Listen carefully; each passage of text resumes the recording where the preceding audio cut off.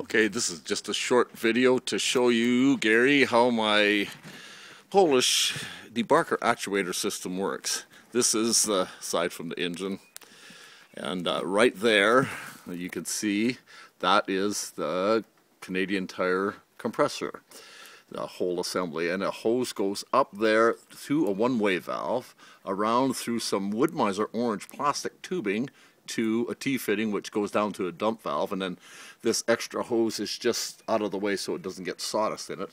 And then another hose goes through the firewall, or whatever you want to call it, and it comes out there into, right there into this Princess Auto air cylinder.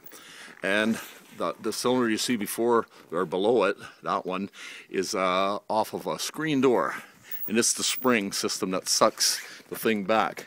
I use some mechanisms from the old system, so then when the cylinder is completely collapsed, as you can see, the debarkers will follow the log, any deviation with no problem, and with minimal babysitting from the operator. He can concentrate on other stuff like I don't know, singing or whatever.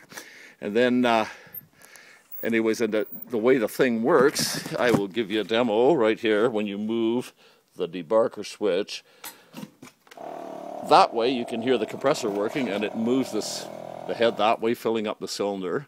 And then I move the switch the other way, and the dump valve opens up and sends it back to the position.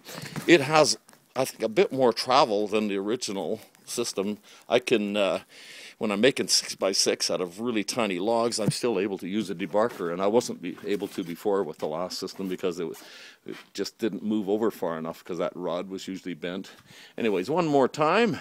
Oh yeah. And if I had an onboard compressor, which I'm hoping to find one to replace that little tiny alternator on the engine, I think I could delete the Canadian Tire thing and have an air tank on board and use that to blow, similar to the LT300 or the 3500, 4000. They blow the top of the log off so you can grade the log without having to get the leaf blower out. But anyways, there you have it.